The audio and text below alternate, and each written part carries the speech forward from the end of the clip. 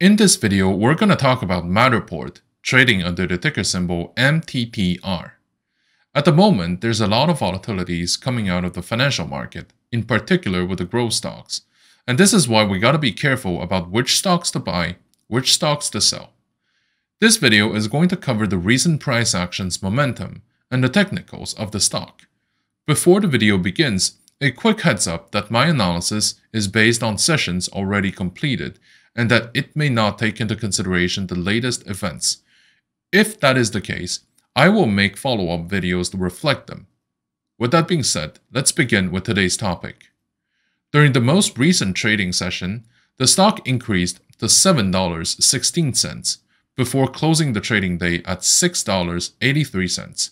We should pay attention to the $8 level nearby because it was tested 5 times before and it was a very significant support level, which has been pierced through.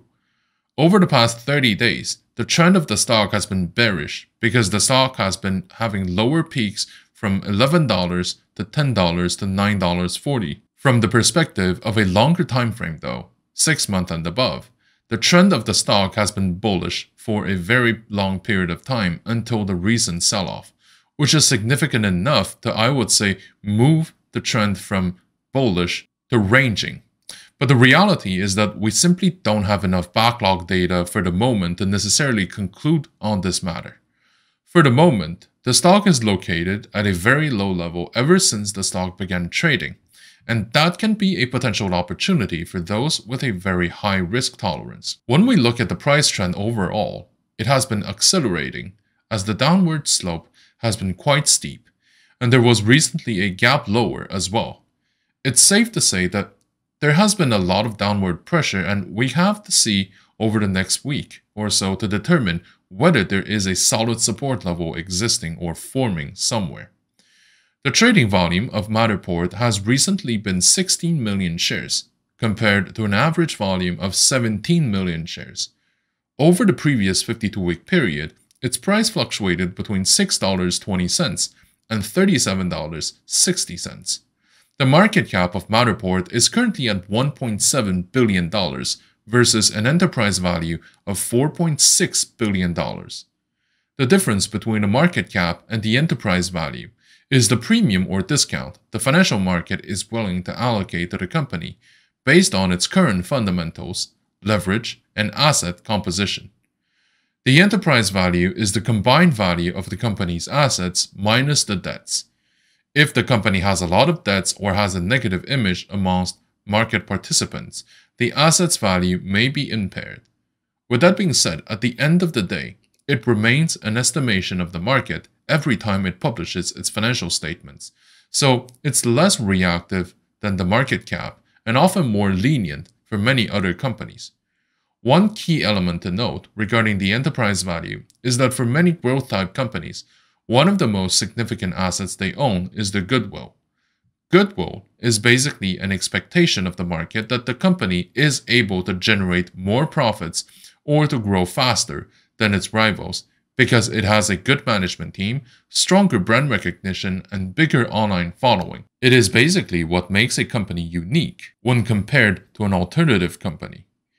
In other words, it's not a tangible asset that companies may use, but it's often the reason why some companies, from a purely accounting perspective, is trading at a discount because the market cap is lower than the enterprise value since the enterprise value is less reactive to the market cap. If the company goes to liquidation, the goodwill is completely gone, and the shareholders and bondholders would be left distributing what is left on the balance sheet, which is going to be a lot less than what we think there is. When we compare the current price to its historical price fluctuations, the stock is 10% higher than the 1-month low, 10% higher than the 3-month low, and 10% higher than the 52-week low. On the options market, which often gives a hint on the market sentiment about where the stock price is likely going to head toward, the implied volatility is 126% versus a historical volatility of 105%. The put-call volume ratio is currently at 1.41. It is normal for most stocks to also tend to have a higher put option volume than what they truly deserve because many institutional investors hedge their long positions by buying put options. The most recent volume of options traded has been 36,000 contracts in a day, versus the 30-day average of 24,000.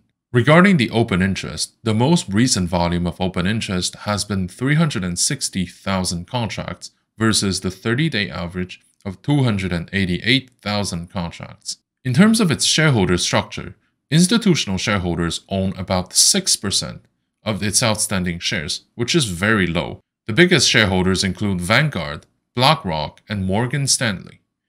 It is relevant to understand the shareholder composition and percentage of a company because it helps to determine whether you should hold the stock long-term or to view it as a trade opportunity. If the stock is mainly held by the retail traders, then this can be a sign that the stock lacks the depth to justify long-term trust from shareholders. Typically, the consensus is that there should be at least 25 to 30% of institutional participation for the stock to be perceived as a sound investment and not just a short-term trade. This is obviously subjected to a lot of exceptions since many great companies are mostly held by retail as well, but that's the exception and not the rule. Let's also take a look at the short interest present in the stock, which is the amount of positions aiming to profit if the share price falls lower. The current short interest is 15% of the total float, which is significant but not worrisome to the point that I would say that there's a short operation going on, and 56% of it come from the dark pool transactions. Overall, my opinion on Matterport is to keep it on your watch list, but don't go in at the moment, just yet. The maximum exposure I would recommend would be 1% of your portfolio when you decide to buy it, but for the immediate term, my recommendation is to wait for the better timing, because we have to see some confirmations about a support level being formed before going further. I would recommend to separate the allocation to batches of 2% at a time, so that you can have enough room to purchase later. In this current market environment, I believe that we should be careful about taking positions and risk in the financial market in general, and in the equity market in particular. Because over the past decade or so, the financial market has been living with the help of newly created capital from QEs, resulting in a massive increase of asset prices and the corresponding decrease in their yields. And the low interest rate also contributed to reinforce this phenomenon because the financial sector would see its profit margins reduced and in turn keeps the returns of other sectors and employees low as well. At the same time, the market doesn't represent the real economy, and the real economy doesn't get reflected in the price of different securities.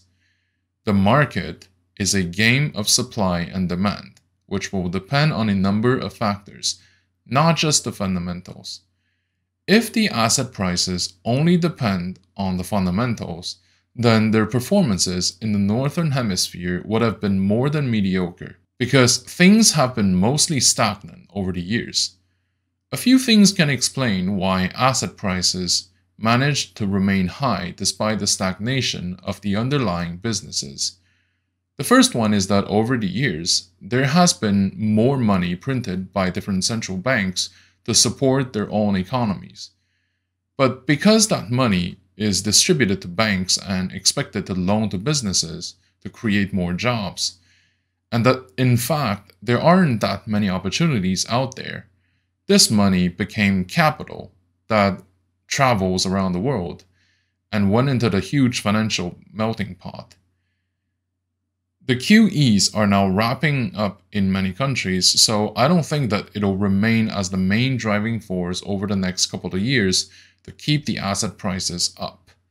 But it's compensated by the arrival of new capital from different regions to North America because it's perceived as a safe haven for investors. With the rising tensions around the world, this capital inflow will probably be sustained over the next couple of years, if not intensifying. The last phenomenon is the creation of artificial bubbles that are either supported by real market trends or completely fictional ones to allow market participants to play the game of hot potato and to either create profits or to safekeep their capital. The EV sector back in 2020 is an excellent example of this. But nevertheless, what it means for the market is that the degree of uncertainty is probably going to increase over the foreseeable future, as the expectation for a recession has been building up for more than a decade, and that the economic difficulties are accumulating around the world, especially from Asia. What this means for the market and for us is that the volatility is supposed to increase over time, which will provide opportunities to make a profit or to incur losses, depending on the timing and risk management. Another thing to note for this period of time is that we have to be very careful about having shorts. It's already riskier than having longs because the losses of shorts are not limited, right? Because there's no limit in terms of how far the stock can increase. But with the increased involvement of short sellers, I believe that the stocks being shorted will have an even higher probability of getting squeezed, which will result in potentially massive losses. So we're also observing more of an irrational behavior from market participants, in the sense that very often people will choose to rush in a position not necessarily because the fundamentals are convincing, but because there's a buildup of demand in a specific stock and people will pile in to ride the gravy train with the rest of us. That kind of behavior is highly risky and may result in losses. It's worth pointing out that in 2020 and probably in 2021, the market has never presented that many opportunities, but it was also during that same period of time that many retail traders have incurred their biggest losses. A rule of thumb is that each position should be structured so that even if they don't succeed, they don't impact the portfolio stability. Positions should begin small so that there is an opportunity to average down later. And specifically for the growth stocks, I think that 5 to 10% overall should be a healthy weight for the portfolio. And each stock should represent about 1 to 3% of the positions. Thank you for watching. If you like my content, please like, comment, and subscribe to my channel.